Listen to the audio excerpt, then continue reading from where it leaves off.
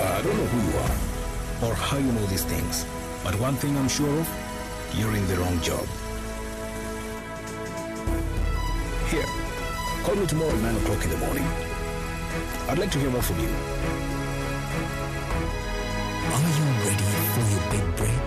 The East African, understanding the region. NTV, turning on your world.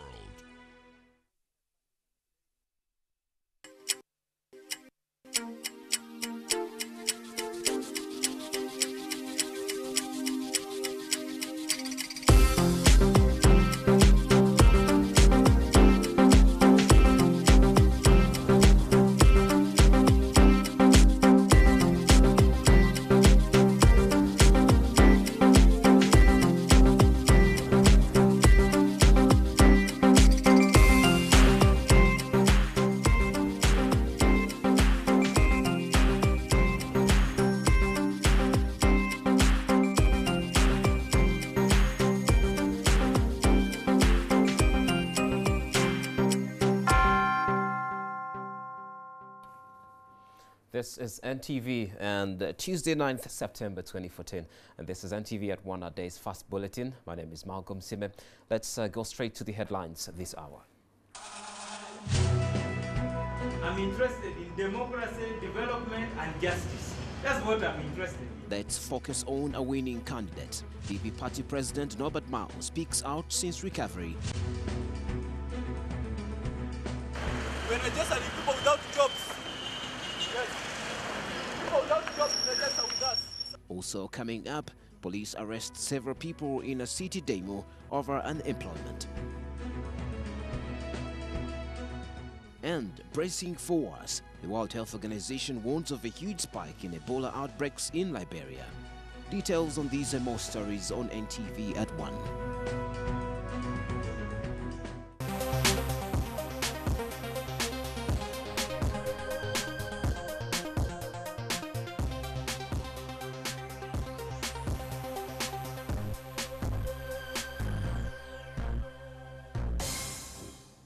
Welcome to NTV at 1, and the police in Kampala has arrested at least 5 people protesting against high unemployment. The 3 youths who were arrested in Katwe as they registered the jobless, as well as those evicted from Railway Reserve. Another 2 were arrested from Constitutional Square. And Sentongo, one of the demonstrators, says that the plan is to carry out protests countrywide.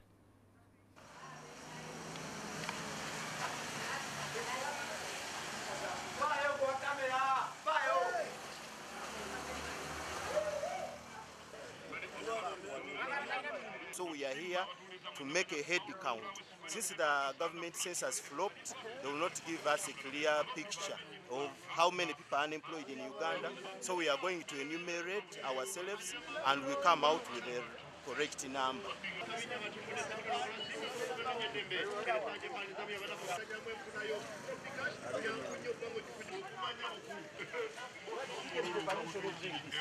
I'm a police officer.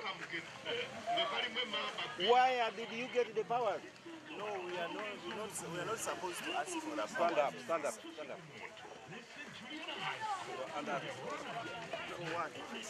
What is the use of this placard?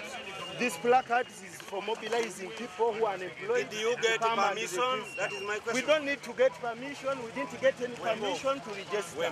No, we didn't get any permission. That's what I'm saying. It is the government right to employ all of us, as stipulated in the Constitution. We want jobs. We want jobs. We want jobs. We want jobs. We want jobs. We want jobs. We want jobs. We want jobs. We want jobs. We want jobs. We want jobs. We want jobs.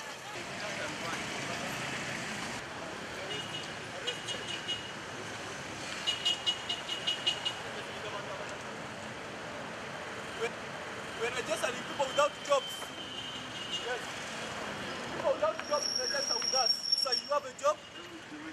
We are just unemployed Ugandans. Government has a duty to provide jobs for its people. Not gotten jobs up to now. The government should answer us. We used to wear the majority. If it can be a constitution, that it should provide jobs for it. Seems to have a point. A group of former students challenging government on the rates of unemployment, which has been put at near 83% so far. And you will think that they must have a point. The number of census enumerators in Busia district has withheld the data collected in the counting exercise over the delay in getting their pay. The angry enumerators turned up at the sub-county headquarters demanding their wages. But authorities at the Uganda Bureau of Statistics say they will be paid within 1 week.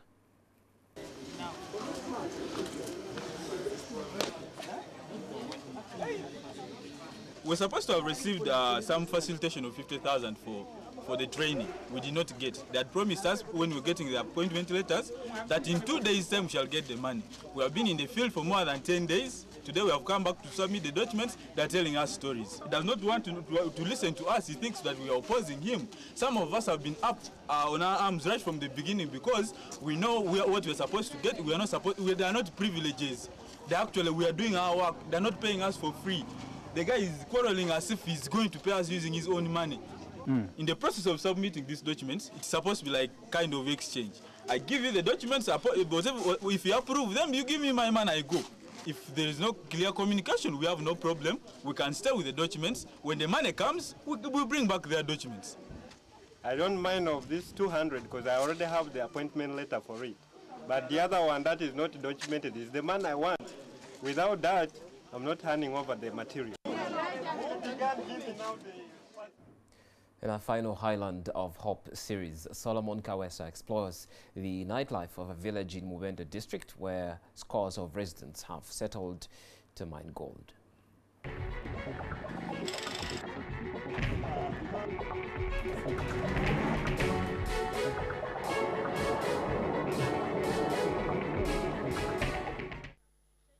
It is about 6:30 p.m. in this remote village in Mubende district where hundreds of people settled to mine gold.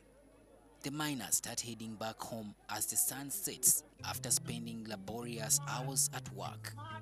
This town comes alive when the sun goes down, especially for those who made a kill during the day.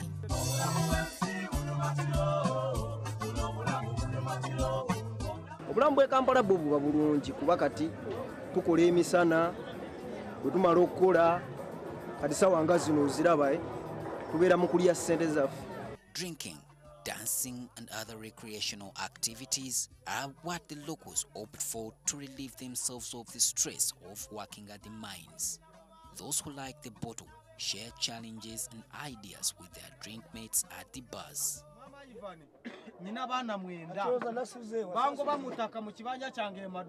Other revelers who don't drink choose to wind down by playing pool and watching movies at the local cinema halls.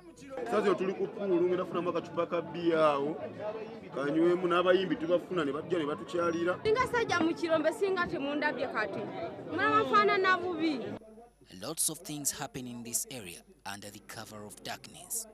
One that caught my eyes was the number of sex workers moving about waiting for the loaded men to spend on them. I took a walk to one of the area's lodges and pretended to be a customer. Ntegedde bulungi we ngenda okwebaka naye anampa obutwa ekiro anasala ekya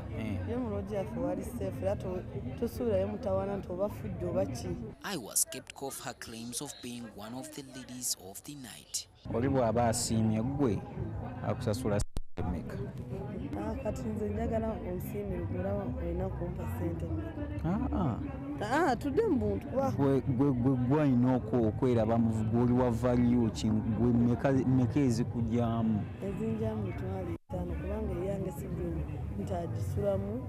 I soon realized that every lodge has a sex worker who most men want to sleep with.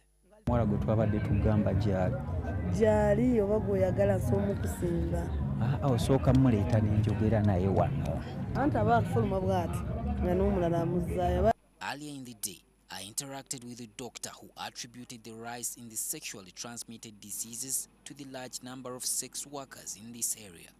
I asked about it to be assured of my safety, naye bonna abasajja abayingirayo bajja n'obupiira si be babuleeta wabulayo ng'omuwala bane boxi nga ye kitegedde. Every woman who uses this lodge pays a certain amount of money to this lady, which she, however, declined to disclose to me. It's about 1 a.m. in the morning, and as you can see, people in Kampala are still moving on the streets, and some are still even playing pool, and we went inside there and so many were still drinking. That's the kind of life people live in this place from Monday to Monday. Even as we're leaving this place at about 3 in the morning, we met more miners coming back home from their night shift. Solomon Kawesa, NTV.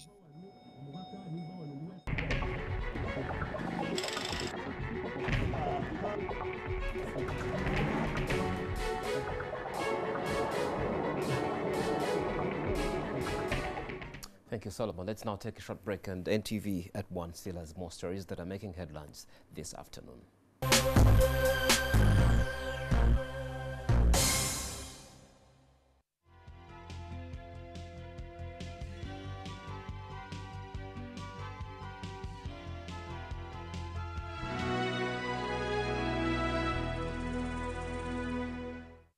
Use White Star Laundry Bar Soap with a lemon fragrance and you'll have a fresh, clean day. Be like a star. Use White Star. Don't disturb Dad. My daddy is a star. White Star Laundry Bar Soap. All day fresh clean.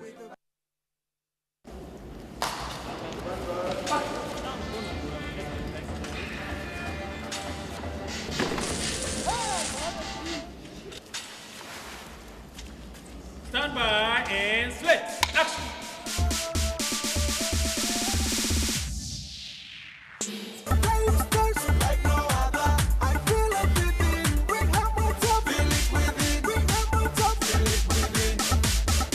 Rehab, what's up? Feel it within.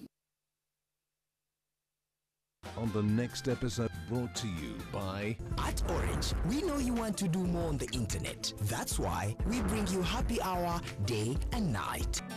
Destiny River. Victor! Max, what are you doing here? What are you doing in my home? Pick up that vine rope over there and hand it to me, please. If he is not promptly killed by the curse of LaRue, both of us will die. The last remaining Karoo. Can you please go get me Cirso?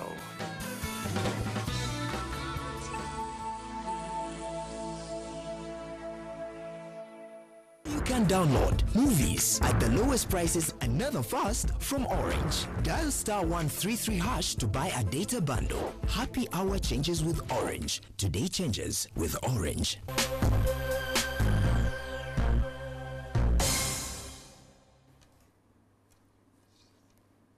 Welcome back. This is NTV at One, and the Democratic Party President Norbert Mao has vowed to take on a new challenge that would propel the party to power.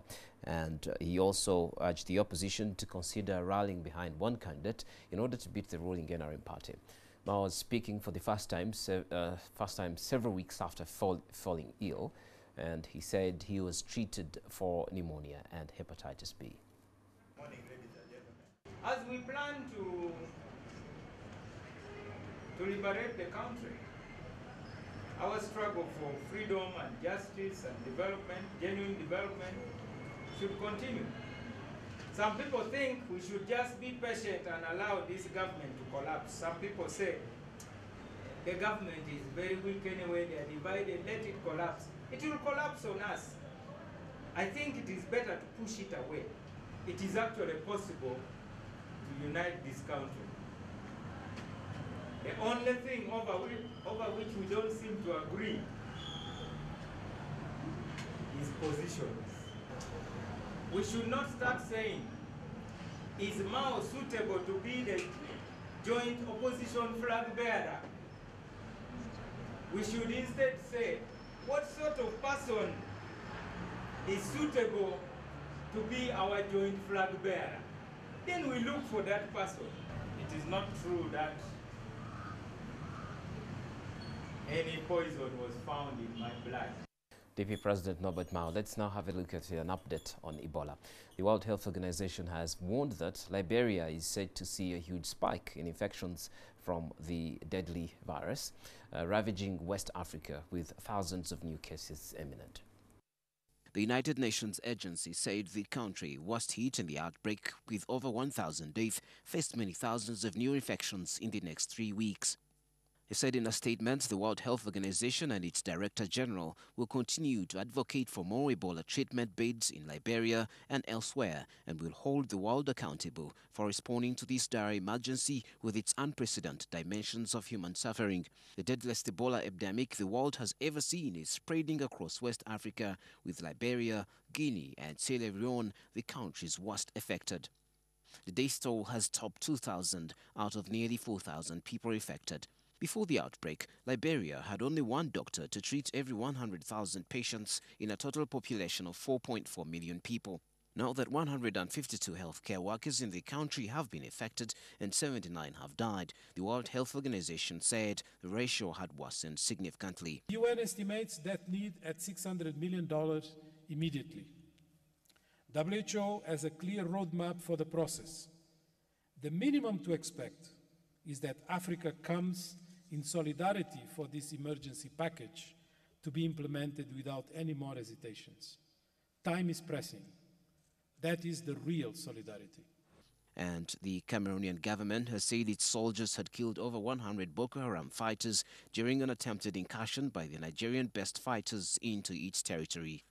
The Cameroonian army has dealt a severe setback to Boko Haram. Government spokesman Issa Tishiroma Bakari said in a statement read out on state radio yesterday, adding that the clashes took place in north of the country on Saturday. It was not immediately possible to independently verify the information. Meanwhile, Dutch experts are due to publish a highly anticipated preliminary report into what brought down Malaysian flight MH17 over eastern Ukraine in July. The Malaysia Airlines Boeing MH17 exploded over eastern Ukraine en route from Amsterdam to Kuala Lumpur, killing all 298 passengers on board, including 193 Dutch citizens. The air crash team will release its report on the website of the Dutch Safety Board today.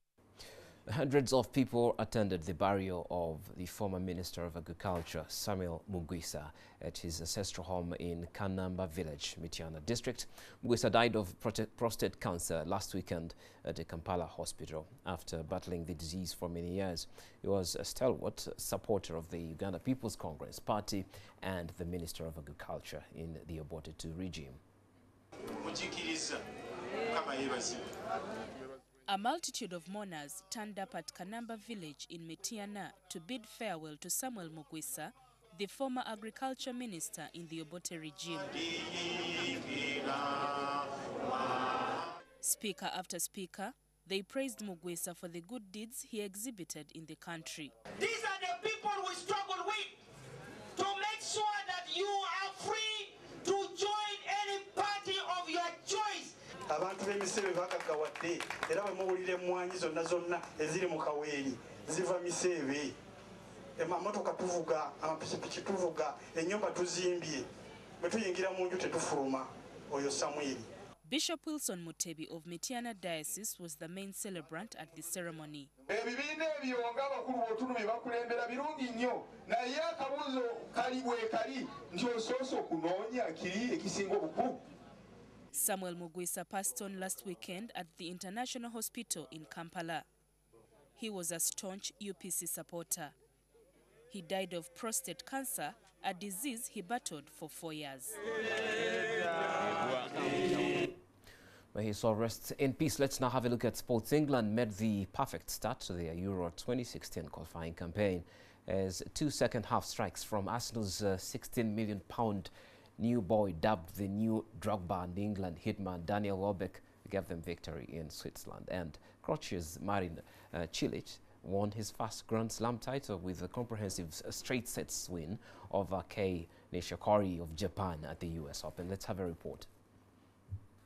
Roy Hodgson believes England have been building towards the type of performance they put in during a 2-0 victory over Switzerland. The Three Lions opened their European qualifiers campaign in Basel and left with 3 impressive points as a Danny Welbeck brace got them off to the best possible start. England, adopting a diamond formation from the off, were much improved from their friendly showing against Norway, with pace and power causing problems for the hosts. Hodgson maintains that he never questioned such a display was possible, even after a disappointing showing at the World Cup finals in Brazil, with the young squad still a work in progress as it takes aim at the 2016 European Championship in France. Meanwhile, the US Open final that nobody predicted and not everyone wanted was seized by Croatian giant Marin Cilic last night to carve himself an unlikely place in history. The number 14 seed completed his 3rd consecutive straight sets win to defeat a somewhat overwhelmed Kei Nishikori 6-3, 6-3, 6-3. The 14th seed dominated throughout on a cool, breezy day in New York, hitting 17 aces and dropping serve just once in 1 hour and 54 minutes. His victory completes a Grand Slam year that has seen 8 different winners of the singles titles across the men's and women's games for the first time since 1998. It feels amazing. I mean, there are no words to describe it, and for sure my life is gonna be completely different now. You know, traveling all over the world, playing tournament after tournament, it's difficult to always find motivation. But over here at New York, I found just some inner peace, some joy in my tennis around my team, and it was, I feel, the perfect formula. And that's in sport, but let's now cross over now to Studio B, where experts Ismail Dakaba Chigongo and Aaron Darren would be expecting Grumasi to come on. They also have a surprise guest for you, who is a seasoned sports commentator and a professional at that. Now, Ismail, let's just first give me a brief about Danny Welbeck. Will he be able to show the same form when Arsenal take on, what is their next game? You'll be telling us that. Do you think Welbeck is the man now? Arsenal's been worried about Giroud not really putting the ball in the net as they expected him to do on several occasions. But he has stand up, he has scored pretty good goals. But in Welbeck, do you see a striker that Arsenal needs to have? Good afternoon, Malcolm. I've got to say, and I've got to be very honest about this, I find Welbeck extremely limited. I don't think you're going to be honest as well. He's never had a chance to play in his preferred position as Manchester United, because he always played either the second striker or coming off the left flank. Now at Arsenal, he's going to get his best chance to play as a centre forward, starting on Saturday against Manchester City.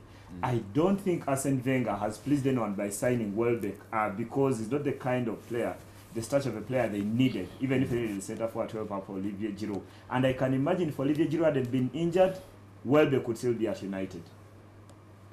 Ismail, as an Arsenal fan, you cannot really take Welbeck in. But let's focus on the Cranes-Guinea game. There are a lot of hopes now in the Ghana-Cranes game, especially after holding Ghana to a draw. Everyone expected Ghana, with their slick passing, to take on the Cranes and score about 5 goals. That did not happen, and now we come against a Guinea side that beat a Togo, a well-organized Togo side, and you believe me too if I say Togo is a little bit stronger than the Uganda Cranes. Now, how do you expect the Uganda Cranes to fare against Guinea, and what is the update now as far as the preparations with Metro are concerned? Last evening, after the team returned from Kumasi on Sunday night, they were training at Nambola at 7:30 p.m. and the Guineans will be there training later today at 7:30 p.m. and that should help the coach, Milton Sredejevic, to get his side right. I've got to say that I was pleased with the aftermath of the game in Kumasi. While we were excited about the 1 point, the words coming out of Mitch and Andy Mwesiga represent that that's just 1 game out of 6, and there's 5 to go. But I've got to say, Malcolm, finally, that point in Kumasi is only relevant if Uganda Cranes win tomorrow's game. If you don't win tomorrow's game, then that point becomes irrelevant, the one they got in Ghana.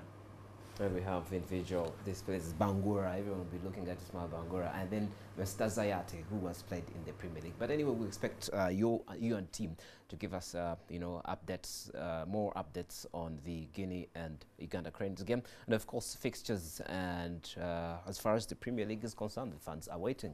Omumuri Gwevye Mizanyo coming up next. Enjoy your afternoon. This was NTV at 1.